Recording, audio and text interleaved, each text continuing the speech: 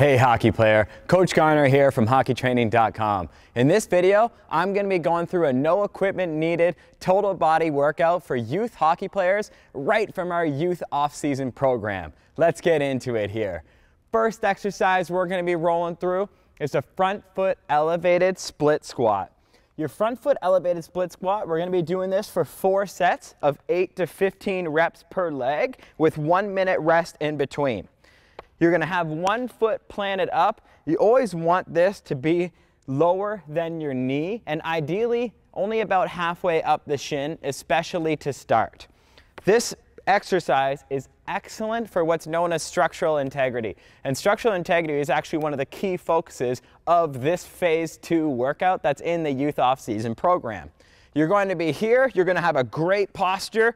You're going to have one knee up, hands up, all the way down and back up. Don't touch the ground, but get very close to it. Nice and controlled tempo, keeping my posture. The front foot elevated split squat is great in that earlier phases of the off season because you can see the degree of hip extension that I get here. There is a lot of hip mobility aspect to this exercise, and beyond this, this is one of the best exercises to reinstate knee stability post-season for hockey athletes. So the structural integrity, and when I say structural integrity, I mean creating a balanced body from the left side to the right side and the upper body to the lower body. Complete those front foot elevated split squats to be the first exercise of this workout. Your second exercise is going to be the bird dog. The bird dog exercise is a great exercise for hockey athletes, and it's specifically good for training the posterior muscles, so all the muscles in the back, in a body weight only workout. It's pretty hard to hit your back muscles unless you have barbell, dumbbell, something like that. But a bird dog is a great way to hit the back exercises for posture and overall athletic structural integrity. So you're going to be here on all fours, and with a bird dog, you're going to raise your right arm and your left leg. So diagonally, I'm going to contract hard at the top, bring them back down. Same one. Up, down. All the way up. Contract at the top. I'm contracting my shoulder blade and my glute here, and I'm bringing them back down. The bird dog, you're going to perform this for 3 rounds of 15 to 20 reps per side with 1 minute rest. But always do one side completely before moving on to the next.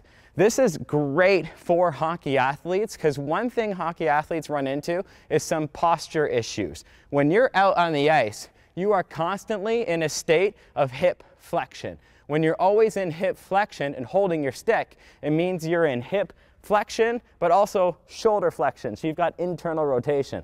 A lot of hockey players are pretty tight. If they do something like this, they feel a lot of tension here. And that's because they're always internally rotated, but they're also always in flexion at the hip as well. Bird dog helps reinstate structural balance for your posture so that you're a more balanced athlete without movement inefficiencies that might be holding back your speed or conditioning out in the ice. So it's a great exercise by any standard of measurement. Next, you're going to move on to the classic push-up. Honestly, one of the most underrated exercises in the game. People talk about exercises like the very fancy ones as if they're somewhat, for some reason, better because they're fancy. Look, new and improved hardly ever beats tried and proven. So push-ups are always thrown in there, especially for youth athletes who do really well with body weight only resistance-based workouts. Push-ups, you're going to be doing 3 rounds for sets of 8 to 15, and you're going to take 1 minute rest in between. I'm going to be in my normal push-up stance, nothing fancy here, chest and chin to the ground, and back up. Keeping my elbows nice and close to my body. Do those for 8 to 15 to build the upper body strength and power that's important, that you need for keeping people off the puck, staying strong in front of the net, keeping people away from you because of the tricep strength that you gain from push-ups, and of course, building up the anterior deltoids of the shoulder as well. Push-ups are a very, very good exercise for hockey athletes, especially in these youth years. Next, you're going to move on to the sprinter step-up. Now, the sprinter step-up, you're going to need an implement that is roughly around knee height or just under knee height, but higher than what you did for the split squat. Now the sprinter step up, you're going to perform for 3 rounds of 8 to 15 reps per leg, and you essentially want to take on the stance and the explosive power of a sprinter, but do it step up style. So I'm going to drive this leg forward, but since contralateral cross body power is needed in athletic performance, I'm going to drive up this hand. So I'm going to be here, here, here. And if you get a little bit more advanced with it, you can start lifting this heel up and being a little bit more explosive with it. That's how you perform a sprinter step up. You're going to be doing those sets and reps, which is 3 rounds of 8 to 15 per leg with 1 minute rest in between. For that exercise. Now the sprinter step up is great because it builds strength, power, and muscle mass in the lower body, but it does it in a way that's a little bit more balanced. This is all structural integrity. Does it in a way that's more balanced for hockey athletes. Why is it balanced? Because it's unilateral. We're not just doing both legs pressing at the same time, where a dominant leg could make up for the slack of a weaker leg. You can do that in bilateral movements, but in a unilateral movement, you are strengthening the legs. So if there is any strength discrepancy from left to right, or from right to left, if there's any strength or size discrepancy, they get solved very early in the off season by doing unilateral drills. So this helps structural balance, strength, power, and then it also helps hockey athletes develop, essentially a state of balance where they don't have one dominant leg. So I don't want you to only have to take off on your right leg in order to be explosive out in the ice. You should be able to take off on your right and your left and be equally as explosive, so that you're explosive from all angles out there on the ice. Next exercise you're going to be performing here is the last one, and it is the bicycle crunches.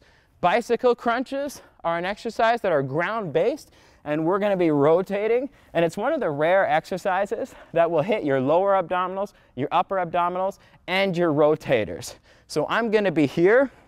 I have one leg close to the ground but not touching, one leg up, and then I'm going to be touching my elbows to my opposite knee. Here. Alternating back and forth, back and forth, back and forth.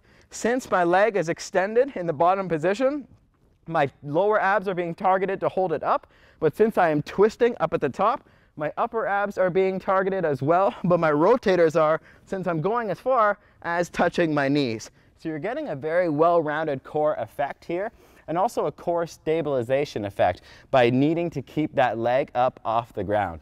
And the core is something that all hockey athletes should be including in their programs in some way, shape, or form at all times, because core is something that allows you to transmit power from your lower body to your upper body out in the ice. If I'm taking a slap shot, I am loading my lower body before I go into it. If I'm skating, I am loading my lower body. But the way in which I am able to transmit that power in an athletic setting depends entirely upon if my core is able to handle it and transmit it properly.